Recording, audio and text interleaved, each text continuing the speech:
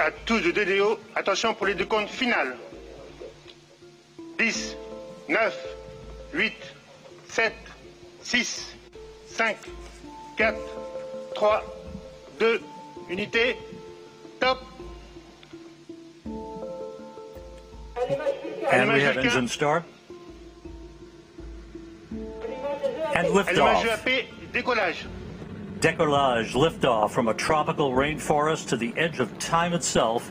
James Webb begins a voyage back to the birth of the universe. Punching a hole through the clouds, 20 seconds into the flight. Good pitch program reported.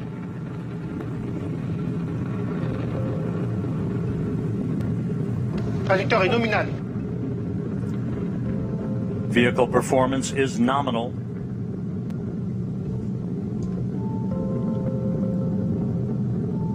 The Ariane 5 rocket continues to fly uphill in nominal fashion.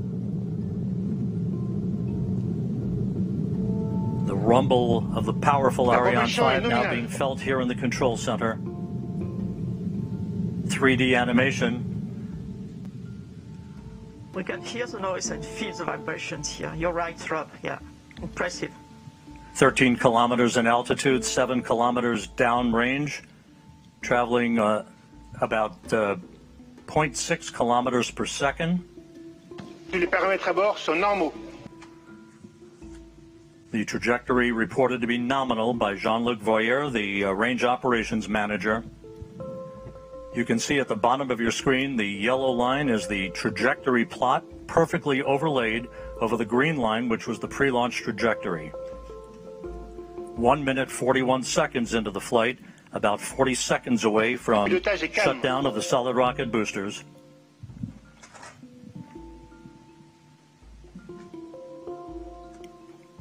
Coming up on the 2-minute mark into the flight.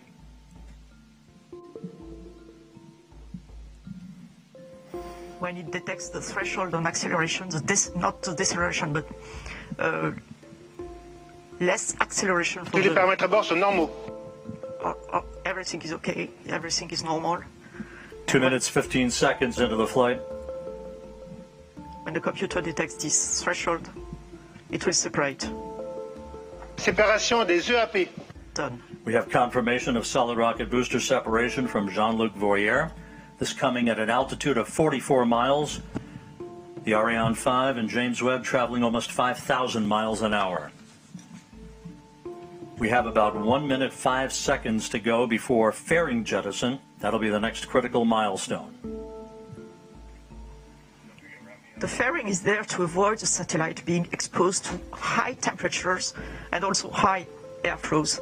And as soon as the launcher leaves the atmosphere, as is now the case, the satellite does not need anymore to be protected, and Webb does not need anymore to be protected. So each kilogram being very important for the performance of the launch, we are going to eject this no more useful fairing. And let's go down to the floor in the Jupiter Control Center to Raphael Chevrier of Arianespace. Raphael, so far so good. Hi, Rob. So far so good. Everything is nominal, as we say, when attitude and trajectory of the Ariane 5 is going perfectly well. As you can see also on the yellow line on the screen, we had the confirmation of the separation of the two solid boosters and now of the fairing, meaning that we have crossed the limits of the atmosphere. So everything is going super good. And the DDO just said that all parameters are going perfectly smoothly. So let's continue the mission. And Raphael, this is a view from the upper stage camera called the Vicky Cam, looking back at the James Webb Space Telescope. This is on about a 20-second delay or so because of the way the imagery is processed here in the control room.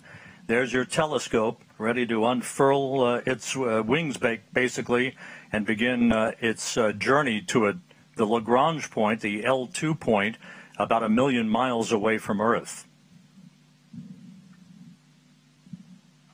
La trajectoire est nominale. Trajectory is nominal. The report from Jean-Luc Voyer.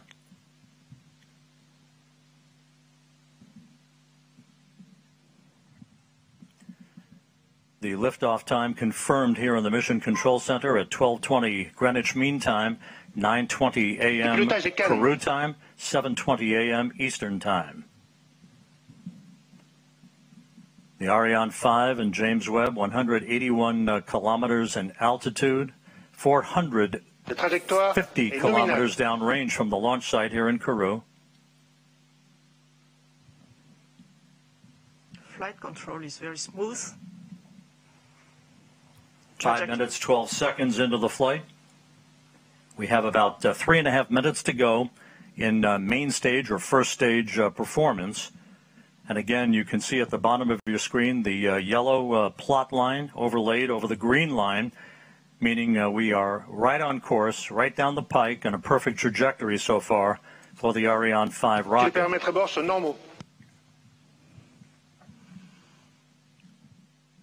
All telemetry data are now received by the Galio tracking station, which is close to here, where we are in Kourou.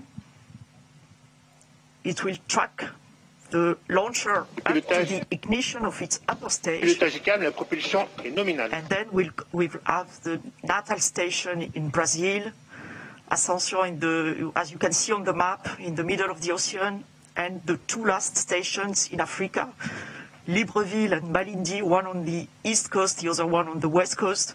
And the one on the west coast, Malindi, you can see that the satellite will be, the telescope will be separated more or less over this Malindi station. And this Malindi station will also acquire the telemetry data from the telescope.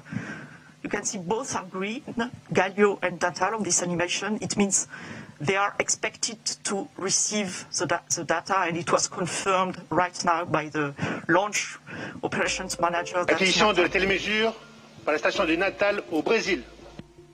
And just confirming now that telemetry is being processed through the Brazilian tracking station. The telescope is also processing telemetry through the tracking and data relay satellite system. As it moves further and further out into deep space, all of the telescope's telemetry and its imagery ultimately will be processed through the Deep Space Network in Goldstone, California. We passed the 7-minute mark into the flight. A perfect ride so far on the Ariane 5. We have about 1.5 minutes to go in the first stage performance.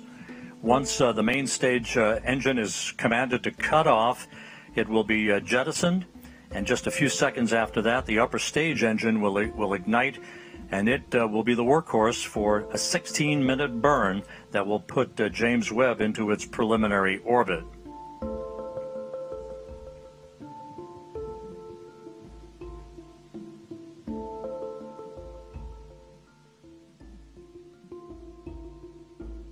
About 11 minutes from now, telescope controllers at the Space Telescope Science Institute will be sending commands to prepare James Webb for the initial series of commissioning activities that will lead to the deployment of its solar array and the initiation of generation of electrical power for the telescope. About 30 seconds away from main engine cutoff.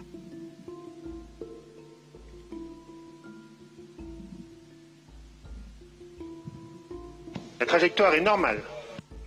Nominal trajectory continues to be the watchword for the day from the Range Operations Manager, Jean-Luc Voyer, as we stand by for main engine shutdown and separation.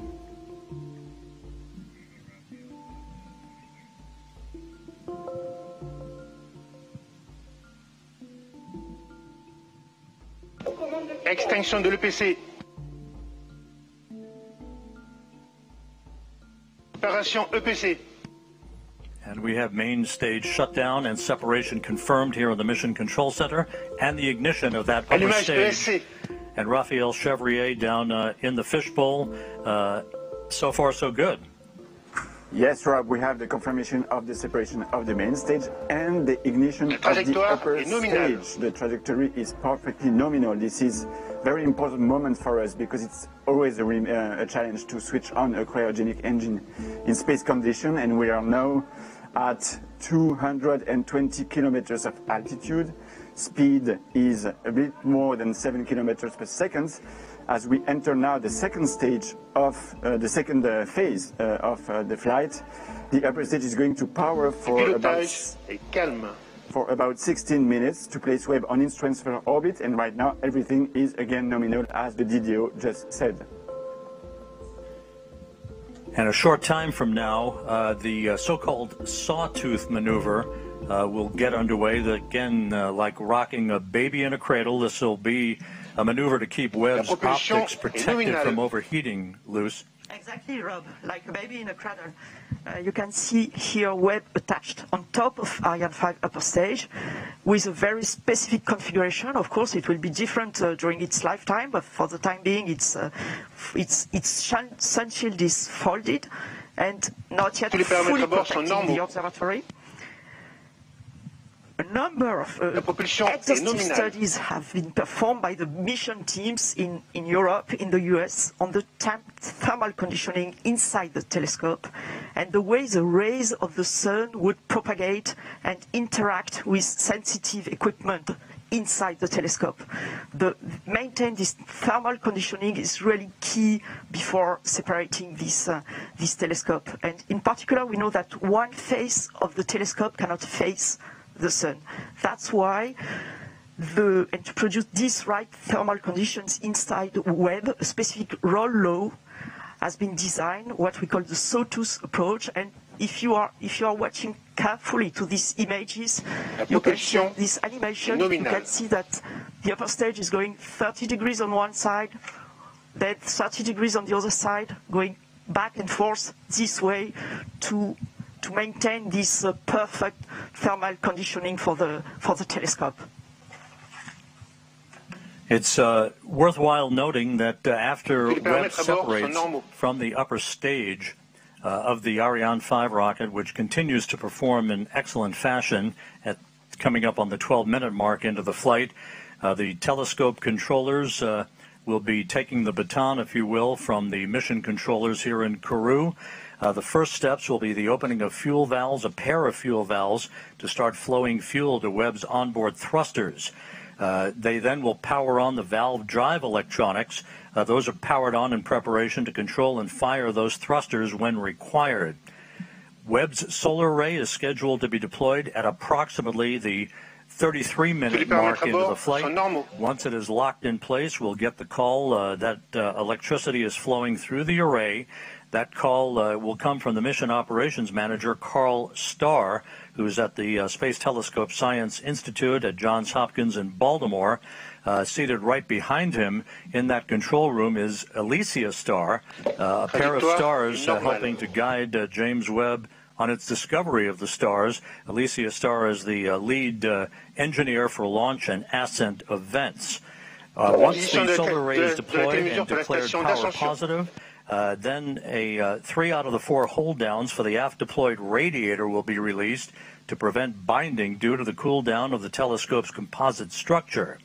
The contamination control heaters will be enabled to protect instrument optics on Webb from any water ice condensation as they cool down. The actuator drive unit will be powered on.